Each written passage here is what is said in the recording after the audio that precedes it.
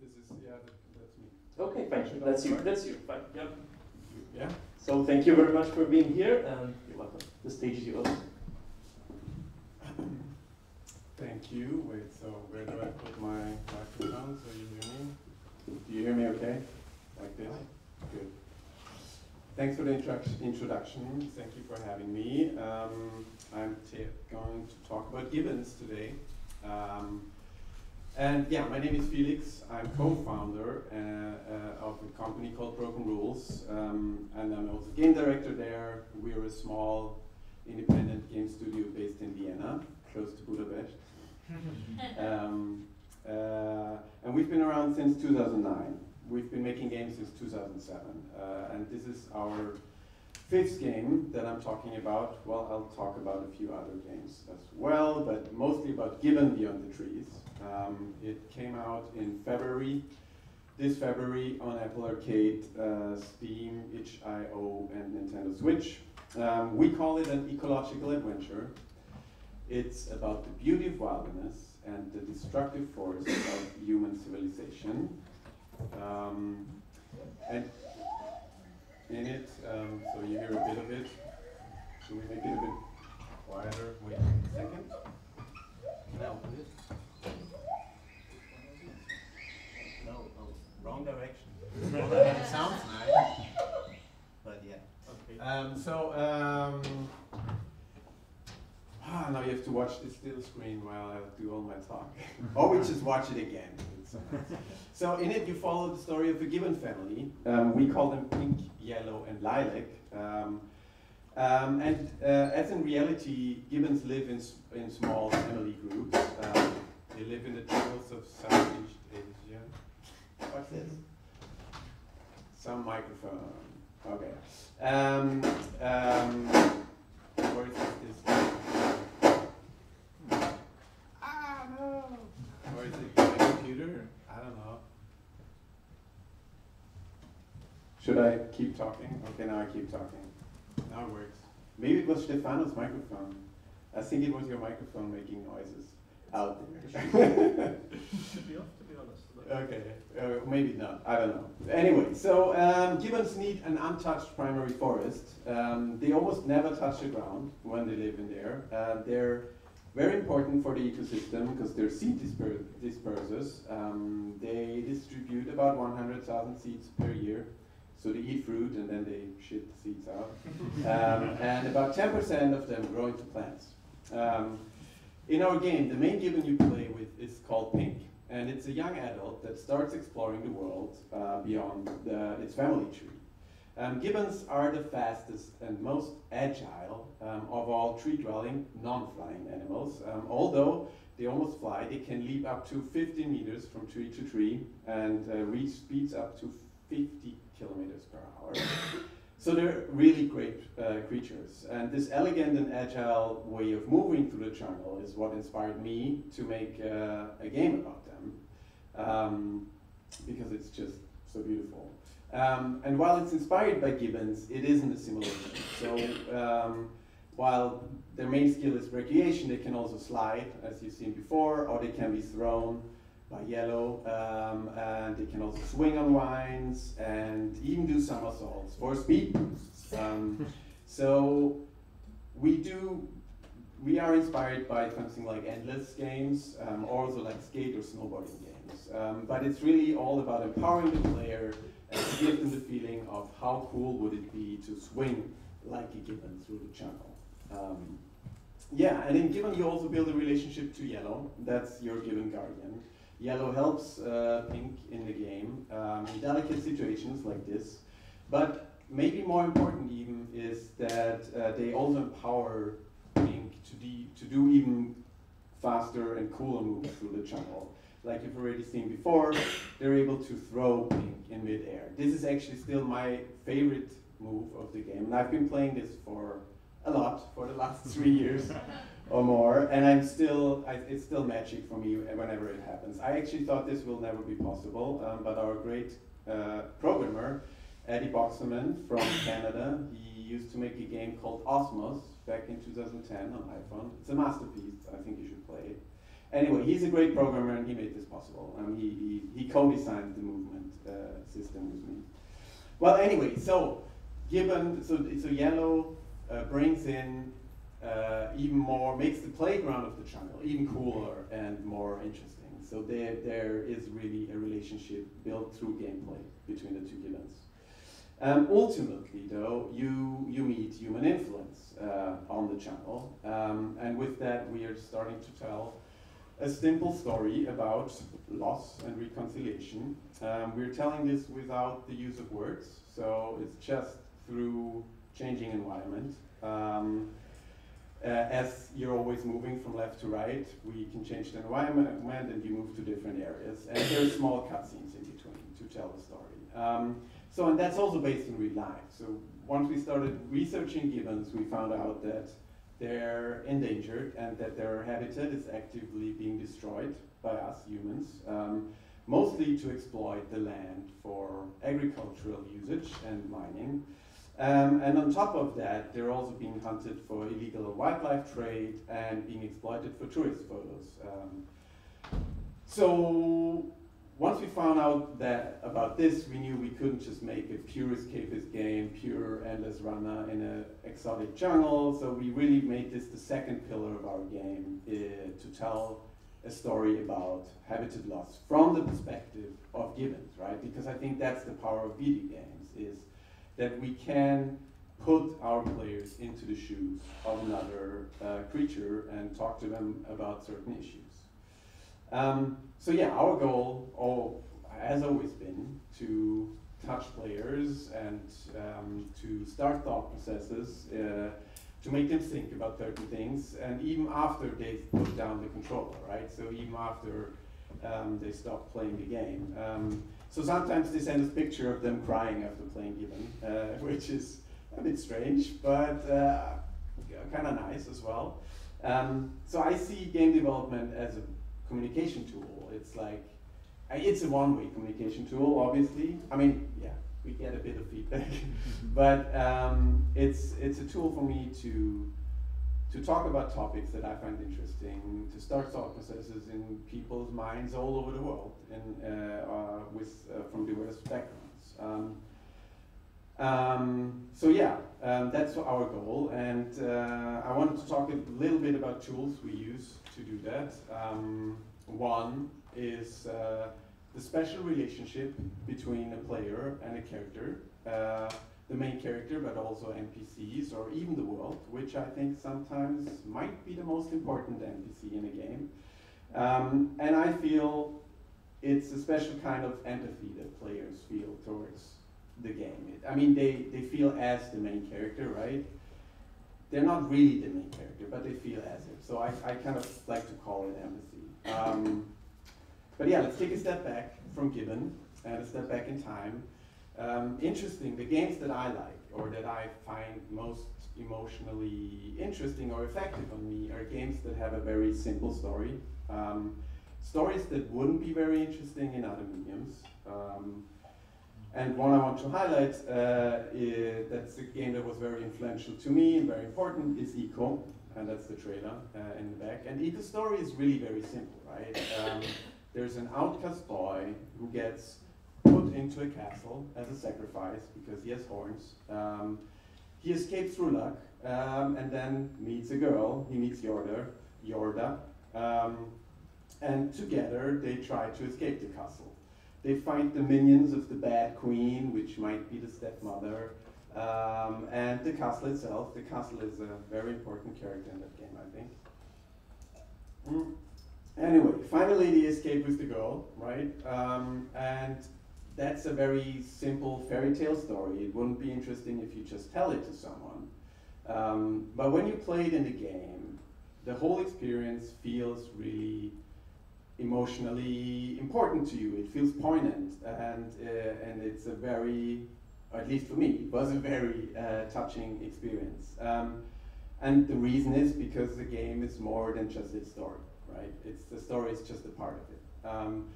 And these simple stories become alive because you actually play in them. This scene is my favorite mechanic in ECO. It's holding hands with Yorda. And you do that by holding the shoulder button, I think, and as long as you hold the shoulder button, they hold hands. And I think this emphasizes this connection between players and characters again, because as a player you're holding on, and the character is holding on as well. And we actually have that in Gibbon as well. It was a struggle, but the way to implement it, our movement system is that when you hold the button, the Gibbon holds on and keeps swinging. And if you release, the Gibbon releases and jumps. And that was very important to me. I find it kind of like a poetic connection almost between you and the character. It makes Gibbon a bit hard to get into. It's a bit of an inversion scheme. Anyway, so yeah, so there is this special bond between player and main character. And this also means that the players have a positive bias towards the main character. They have certain expectations.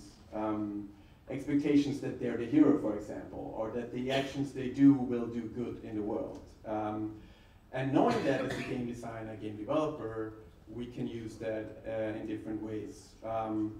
In Secrets of Raticon, which was our third game, we used this to surprise our players. Maybe we also used it to shock them.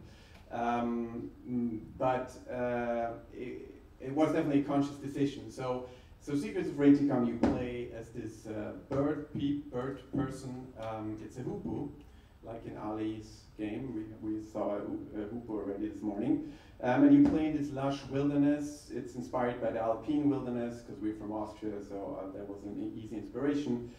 But at some point, you find these strange machines, and you feel that something's wrong, something's not really right. You even find animals in cages in this big, huge machine that you'll see now there. And obviously, as a player, if you get into there, you expect you will be the hero, and you're gonna save those animals, and you're gonna make nature beautiful again, and things like that. The truth is that we kind of, well, we did the opposite, actually. So yeah, these are the animals in cages that you see there. And now I'm gonna spoil the ending of Raticon, because it's an old game and you probably will never play it, so I'll spoil it. Maybe you'll play it then. So in the end, what we do is that we actually make you kill the animals instead of freeing them. And what you also, I think, a lot of players realized at that moment is that by following a traditional game's progression, by following the rules and the expectations that you have to going into game, you were actually destroying most of this wilderness. You were ripping out trees, killing animals to get health and stuff like that. So the whole system is kind of designed in a way that if you follow the game's rules, you're actually destroying this beauty that you want to protect. Yeah, so and in the end, you power this machine by killing the animals, and then you play a video game, and that's the end of it. I think Raticon is the most avant-garde game, probably the most edgy game we ever made. It was definitely shocking for a lot of players because they expected something different, and it was also off-putting. Some people liked it. I met one yesterday. A lot of people didn't. It was also not critically very well received. That has its reasons for other different design reasons. I still like it because I think we're trying a lot of new stuff with it, and there are some things that are really nice. But it is a shocking game. Anyway, the next game we made is called Old Man's Journey, and for that while we were aware of this special link that players and characters have through empathy, and we used it in Secrets of Raticon kind of as a negative way. For Old Man's Journey, we wanted to use it to positively reinforce something. And Old Man's Journey is a game about the balance between family life and individual fulfillment. And it's again a very simple story. The old man has a family, but he still has his passion, which is sailing. And so at some point he leaves his family to go on a sailing trip. And then when he returns to his family is gone, because obviously they wouldn't want to wait on him just because he's following his dreams, and so they live their life without him, and he's left alone. And we told this story to people on the street by showing these pictures, just these 15 or, I don't know, 16 pictures. And most people's reaction was that, well, this old man is an asshole. He's a selfish asshole. And he kind of is, right? I mean, he made some wrong decisions, but life is more complex than that. And a lot of people know that, right? And what we wanted to achieve with Old Man's Journey is that people try to not follow their quick gut reaction of saying he's an asshole, but trying to understand why he made these decisions. So we're using this positive bias that by having them play this old man and having them build a sympathy for them and a connection to this old man and having it set in a very beautiful world, they already build up empathy and sympathy for him. So once they encounter the bad decisions, they're more likely to think twice about it and try to see it from a different viewpoint. And we did the same with gibbon. So gibbon really is about raising awareness for the plight of gibbons. It's actually the plight of all other endangered wildlife out there. And we build up, again, an empathy towards Pink and towards the jungle, because we really want the first 15 or 20 minutes you're just playing in this jungle and you're learning the system, the brachiation and the gameplay, and you're getting into it. And if you get into it, it's a lot of fun. And you're enjoying the jungle and the multiple layers and the variations as a great playground, which builds a connection between you and the world as well as the gibbons. And then we take it all away. So once you reach the destroyed jungle, the parts where humans have burned down the forest and cut down the forest, you lose something that was valuable of you. And I think this makes our players feel what is actually missing on a more direct level, on a more subtle, maybe more subconscious level.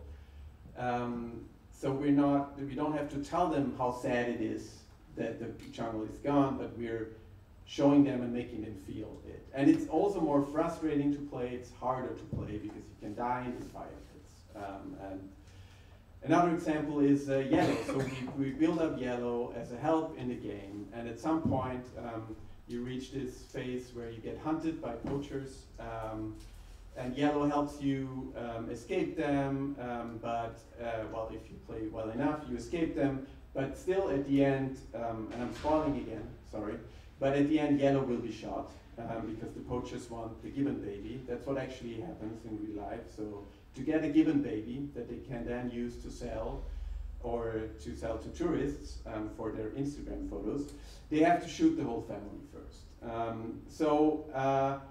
And that is sad on a narrative layer because yellow is being shot, but I think it hits our players even deeper because they also lose a satisfying skill in gameplay. They lose they lose something that they've valued in gameplay as well. So that's how we use the link between characters, between the main character and player, but also the NPCs and the world. Another tool we use, and I'm gonna be a bit quicker, so I reach my time limit on this, is something we call the emotional progression curve. It sounds more fancy than it is, actually. It's basically a story arc and a level progression. And we developed this in our concept phase, so really early on in the development. And what we do is we map the expected emotional response of our players over the progression of our main game. Well, it's not really true. What we actually do is we map the emotions of our main character. The emotion our main character feels while during the story they live through. But because we believe that there's a link between between player and main character, we think that this link through empathy actually makes our players feel kind of the same. So we expect our audience to feel the same as our main character. And it's really simple. So there's the y-axis is positive and negative emotions. So it's really just positive and negative. It's consciously simple, so it's easier to map. And we do add adjectives, but well, I'll skip that. This is the emotional progression curve of Old Man's Journey. And on the x-axis is the progression through a game. So this can be anything. It could be time. In our case, it's levels, because we have a very linear progression through a game, very linear story. And basically, that's how we want our main character to feel at these moments and our players to feel. We didn't invent this. I first saw it at that game company. This is the emotional curve of Flower, another great game. And it's actually based on something called The Shapes of Stories by a novelist called Kurt Vonnegut. And you can look this up, it's really fun. He made the shapes of stories of different parts, and it's really great. So we use this because video games are a multidisciplinary medium, right? We have visuals, audio, narrative, interaction. And we want all of these to work together. And to do this, we use this curve and we pass it for all the team. We have this, I mean, it changes during development, obviously, but we have this always there, and if somebody's working on something, they know what to aim for, what's the emotional goal for it. And that's very helpful in an iterative development because we have someone doing the music before we know how it's going to look like or play like. So that's a very handy tool. Quickly, another example was I wanted to bring up here is how all of this works together. So this is the Palma plantations. Obviously, visually, it already shows the monotony of these plantations and the vastness, and it's like bad weather and the music is bad, right? But it's also the gameplay that helps enforce and emphasize this because it's actually boring to play. It's not super boring. We added these cables, but it is definitely more boring than the jungle. And this boringness kind of emphasizes the vastness of these plantations, which are really huge. You can look that up on satellite images. They're crazy huge. And with that, I'm gonna stop, I think. So just quickly, I mean, because of these aspects that I outlined before, I think video games are a great tool for making people care about the world, about creatures and their habitat, and you can use it to put our players into the shoes of gibbons. They don't have shoes, but to make them view the world through that perspective. It's especially easy if they're as cute as these gibbons, obviously. That's, I guess, why we also choose gibbons.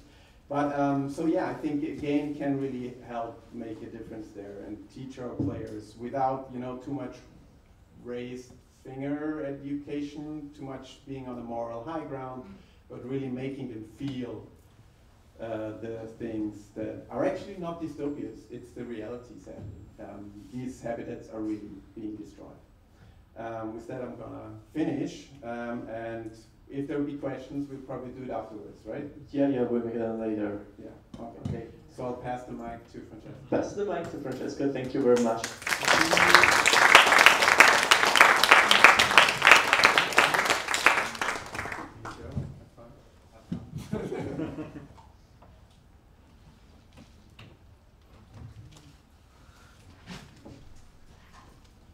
You could have talked a little longer. Oh, really? Well, I can talk more in a question in our roundtable. Hey everyone, I'm Francesco Berton. As you have may seen, I'm the one coughing in the room, so I'm not feeling so well, but I'll do my best. So, yeah, I'm Francesco Berton. I'm game director of Venice 2009 of Safe Play Studio. So, talking a bit about our studio, we are quite young.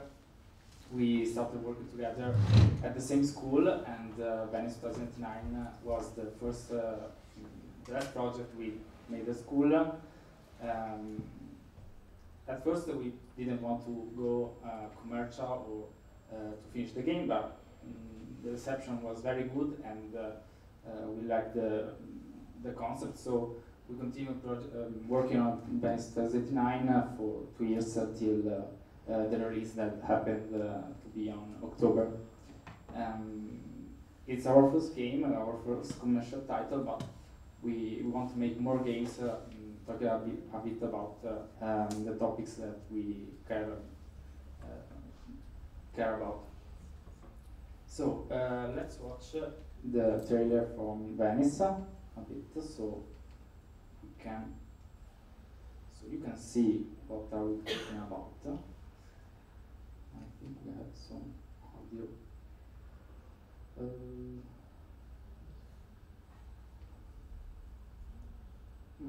The volume is down there. Oh yeah, maybe. What's my chunky sounds? Try again. Okay. That's cool. Good? Yes.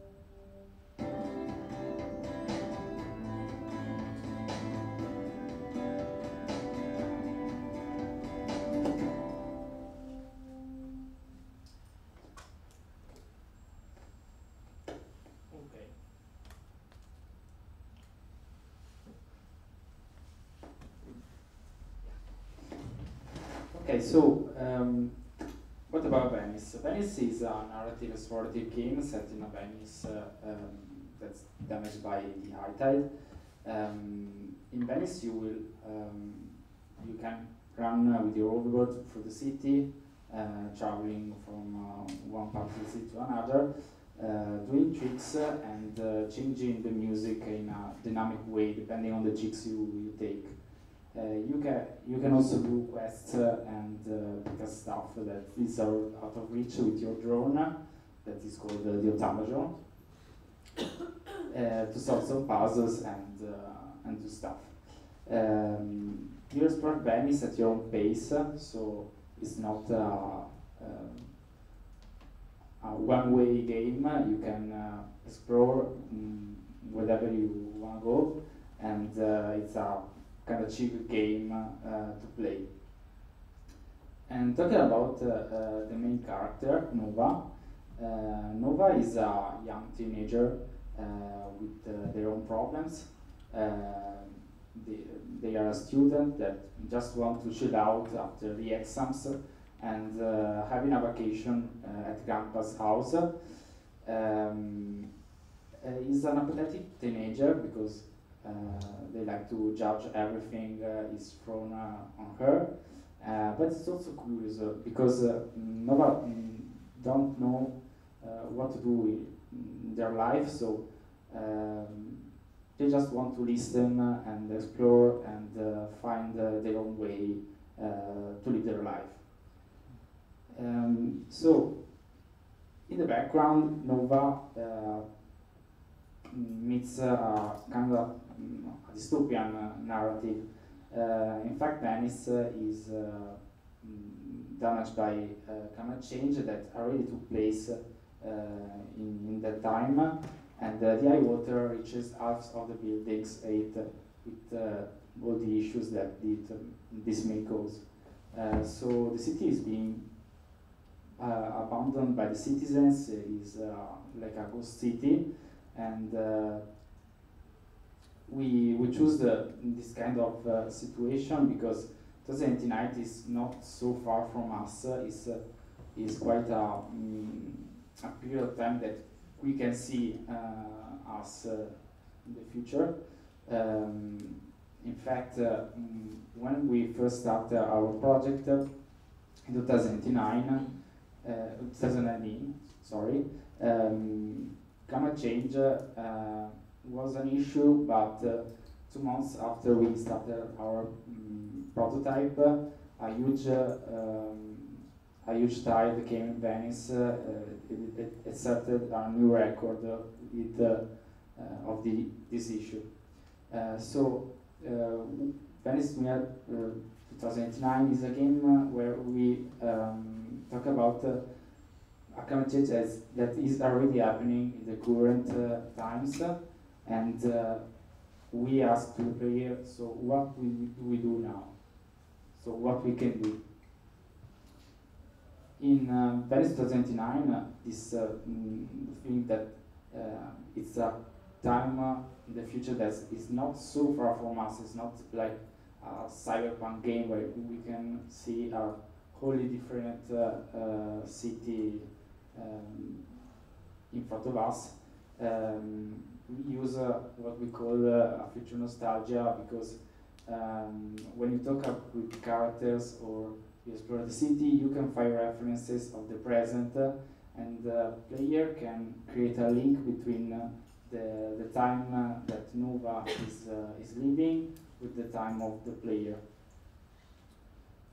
So this is happening, climate change is happening. What Nova could possibly answer? The answer of Nova is whatever. That's why. That's because we thought that we kind of like an anti-hero character that is not supposed to save the world. Probably because Nova is born in a future where climate change already happened and need to be, yes, some way addressed, but a lot of stuff has already happened and has been lost. So from what you can see in this board, we have some references, quotes that we would like to take inspiration of. That details the emotions of Nova that are very, very, I don't know, apathetic or very distant for a, I don't know, sensitive kind of person. At first we think that Nova doesn't care a lot about Venice problem, but in a way she does. The fact is that Nova doesn't know what to do in their life at all. So why should Nova care about a problem that is so bigger than them? So in the narrative, Nova will find out that two peoples that are both close to them, Grandpa and Leo, would like to change the world and save Venice from the disaster. Grandpa is a glacier and is like the diplomatic person.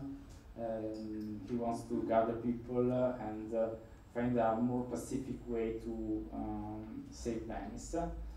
While on the contrary, Leo is more like the writer, the vandal one, as he wants to do things his own way and acts alone. So he doesn't want to get the help of nobody except from Nova. So Nova will find themselves between these kind of people, as Nova would like to stay neutral. But following both those characters, the story will come to a conflict between these two point of views. We liked this kind of opposite characters, but we wanted also that the player could feel a wider spectrum of possibilities of point of views. So we made during the production this compass to kind of locate where the point of view of the other characters of Venice 2009 were. So, for example, you can see there are more active characters that want to that do something to change the situation. Other characters that are more passive, other that are more pessimist. So they do stuff, but maybe they just give up. And some other characters are more optimistic. I will talk a bit about some of them. So, for example, Tiziano, the shop clerk, he's not a nice person. He doesn't care too much about his customers, and his shops looks abandoned because Tiziano just gave up and surrendered to the fact that he will have to leave out soon. So he's the kind of people that can't keep up with the change and stay where he is, but he knows he's gonna leave out soon. Very close to Tiziano, there's Rosetto, the baker, that is, on the opposite, is a very lovely person.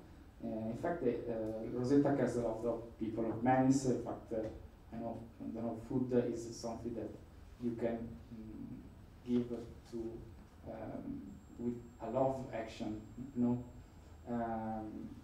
And it's a bit messy as a character.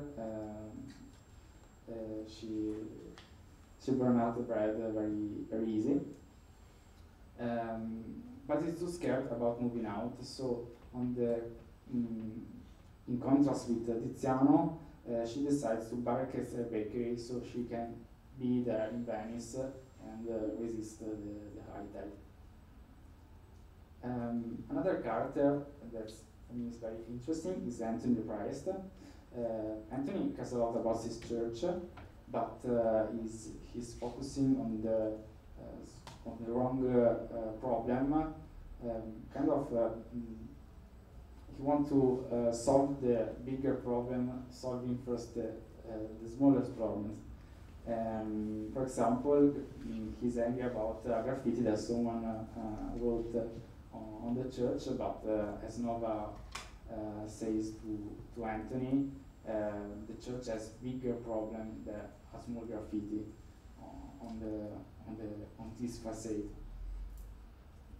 Other more positive characters that want to change the situation are, for example, Minna, that is not a Venice citizen, and it's kind of the stereotypic character of the Asian tourist that we changed in the report. So it's a character that comes from not from Venice, but knows a lot about Venice, and is like an historical reference to Nova and the player. She wants to raise awareness about the problem, so she's kind of like the who wants to solve the problem, speaking of the problem. Lucia is the archivist, and she's a workaholic people, it's a touch nerd. She likes to stay in the archive, trying to archive as much things as possible, and wants to save everything. But we kind of think that it's a very over-optimistic way to see solve the problem. Can we save everything about Venice? So here the question changed, and what we can save about Venice, or what we should save about Venice. When we first started developing Venice, we asked ourselves what kind of Venice we want to represent in the game. Of course, we started with main monuments and say, okay, main monuments have to be saved because they are part of the World Heritage. So we, in our narrative, the big corporations are taking away monuments with the drones because, of course, they are the heritage that can be also marketable, you know, is the more important also economically for cities. But we didn't think that this was the only thing that we could explore about this kind of dystopian world. So we thought that citizens could find solutions for themselves, as Venetians has done for many years. So we thought that, for example, the platforms that Venetians put on Venice when they are the high tide, they could be higher. And for example, like Grandpa does to his house, he builds a room for Nova that is up over his house. Yeah, so what is Venice? It's not only main monuments, it's not only living in Venice, but it's also a huge city full of architecture and multiple inspirations, references. As we dived into the Venice production, we had so many references about Venice that we had to make some choices to cut off, cut more, 60% of them. So, for example, you can see in this board there are a lot of windows that you can find in Venice. So at this point we are pretty much done. Sorry, but we wanted to answer also the question: what is Venice for us? Us as a team, us as a person, as people. So we also decided to take those parts of Venice that are not typical tourist and famous one. We took the part of the map of Venice that are more near to us as people that like for example me that studied in Venice and leave the city as a student or as another kind of character. So we took some tematiche Tadogana that are some areas that are not well explored in this media. And in the game, we decided to communicate this with memories that are some kind of souvenir, affective souvenir that represents the bond between Nova and the character they met. Every character has a quest or more quests, and every quest produces one memory if the player gets to know it and to complete it. So, as a final note, I would like to spill some tea. So, when we first put out the demo of Venice, the reception was very good, but there was this particular review that says that climate change topics are not invasive for now, as a positive point on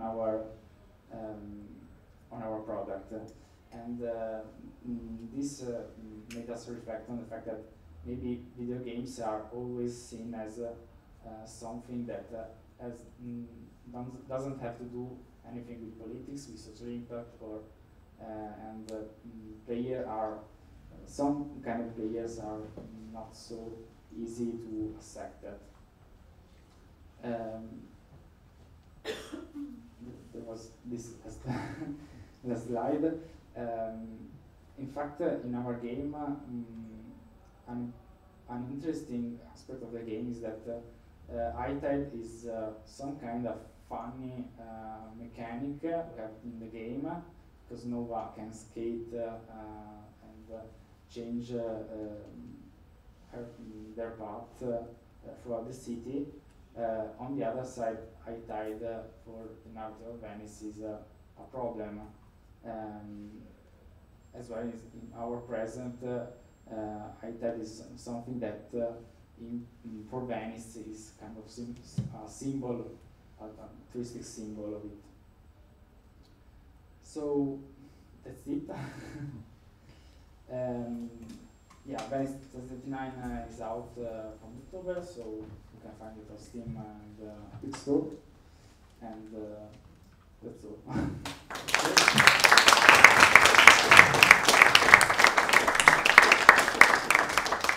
Okay, thank you both. Thank you very much for your presentation. And before passing to other questions, I would like you both to discuss on one topic which I'm interested in. I mean, your projects are in a way complementary, no? On one hand we have empathy, and on the other we have, I mean, a sort of call to action, or at least something that in a way invites players to reflect on what's going on and on how we can act upon it. So I was wondering, and I would like you to discuss on it, if the aspects of the other game are present in yours as well. Meaning, is there a specific kind of call to action in your game as well, Felix? And is there a specific leveraging of empathy in Venice, Francesco? This is what I was wondering. Okay, should I start? Yeah. Can I start? There is a call to action at the end of Gibbon. So at the end of the story mode, which is over in about 90 minutes, because I like short games. So the story, although it has its really low point with shooting of yellow, ends in a hopeful, positive way. And at that moment, we think that we've engaged our players, or we think that our players are most engaged. And at that moment, we tell them about the reality, or about that what they've experienced is actually the reality, and then we list the NGOs. That's what we do. We've also just added an update which will go live on Arcade next week. It includes an encyclopedia of facts about gibbons, so we learned, and also again mentions the NGOs. We deliberately did not do any donations as part of the game, like, you know, something like $1 of the prize goes to this NGO, because we believe that this takes the responsibility away from our players. We think it might make our players lazy in a way that they're like, oh yeah, I already did something. I already played this game, $1 that got donated. I've already done good. So we deliberately did not do anything like this because we want our players to act on whatever means they have, which might be different. And also we want it to be their responsibility. So that's our call to action. How do you feel about that? Thank you. The call to action, as I've said before, goes to Nova, but Nova doesn't want to answer to that. And in the same way, we felt like we are, as a generation, in a moment where there are a lot of responsibilities that are given to us, that are demanded to us, even if we don't want them. So the game speaks about this difficulty to accept that and to find our way to answer to these responsibilities. So as the story progresses, and Nova will have this conflict between the call to action that Leo does and the call to action that Grandpa does to them. Is the point of the game where you can see that Nova seems to not having an answer yet, and maybe in the end of the game they will not have it so clear. It's up to the player to decide if Nova is doing good or if the player wants to prefers to be more closer to Grandpa, to Leo, to another character that we try to depict in our game. So the call to action of the game to the player, we don't want to have it so clearly, because also it's a chill game, wants to be a chill game in a dystopian narrative. Well, and I think it's also, I haven't played Venice, but from what I saw, it feels like a lot of young people can probably sympathize with Nova, right? It feels like a character that is close to them, which probably is also easier for them than to think about these problems. Because again, it's not like a moral high ground telling you what is wrong. And also climate change has already happened, but yeah, like it's a very likable character that I think players, especially young players, can probably feel very sympathetic to.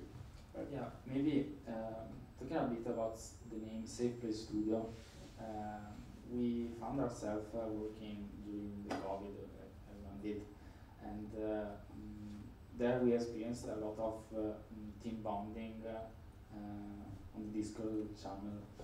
So I think that also in Gibbons that is the fact that the two Gibbons are meeting each other, are helping each other to go throughout the game. I can see that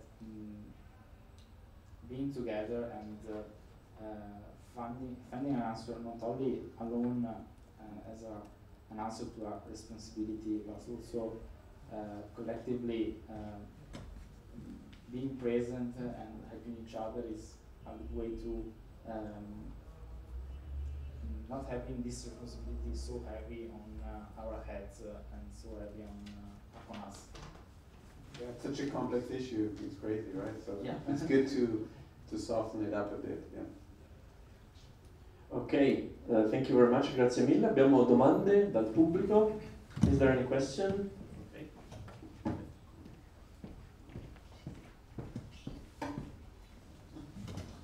So, first of all, thank you for the very interesting presentations. I have a couple of questions, especially for Felix, but Francesco wants to chime in, I would be happy to. So the first is when you said that you received reviews of people crying for the games and stuff like that, and that struck a chord because that's something that happened to us also with a much smaller game. But that was a weird thing because you said, oh, okay, I'm very happy that I did something, but I actually hurt the persons that experienced the game. So, like you touched, obviously the topic of climate. So we know that climate anxiety is a real problem right now for all of us. So the first is a kind of an ethical question, if you want. We like to treat serious topics between quotes, but they can be hurtful. It can be purposely hurtful toward the persons playing the game. How do we do that with clear conscience? Are there other ways to talk about these topics that are effective the same way, but do not directly hurt the persons playing the game? The other thing is that there's an interesting thing in queer game studies where we talk about empathy games, and there's a strong critique actually towards empathy games, which sounds counterintuitive because oftentimes it can happen that people play games that talk about experiences that are not their own, and then somehow feel like, oh, okay, now I get this experience. And this often happened to queer authors and said, no, well, you are not getting it. You are seeing a slice of it. You can maybe intellectually understand it, a part of it, but that's not your experience. It will never be, and it's okay.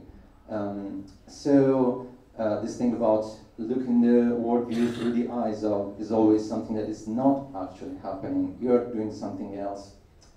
And so you said before an interesting thing. You said, we don't want to make automatic donations because otherwise that pushes the player to say, well, I've done my part. This dollar went to the charity, so I'm done.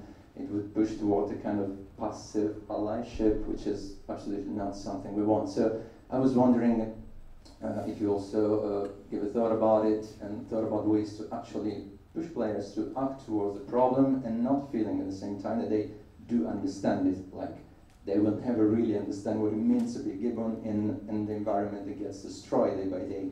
They can have a sensation of the problem, but it would be wrong for them to think they understand the full entirety of the problem for a non-human being. Thank you. Okay. First question. So I don't have a bad feeling about getting people to cry about these things. I also don't think it's really hurting them.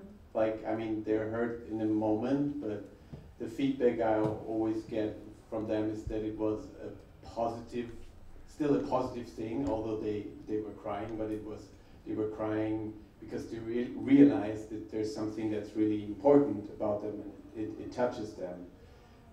So in that sense, I see it as a positive, still as a positive, even if it's a strong emotional response, still as a positive emotional response.